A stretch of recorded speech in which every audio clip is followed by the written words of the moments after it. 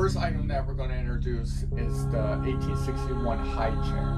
This high chair was made by a family in the 1800s. The mother, who lost an infant at the time, was very distressed, very hurt, wanted to makeshift a Ouija board to try and contact her dead infant.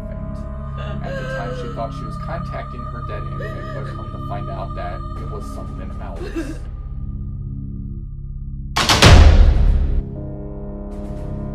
The Ouija board is actually right here on the tray table.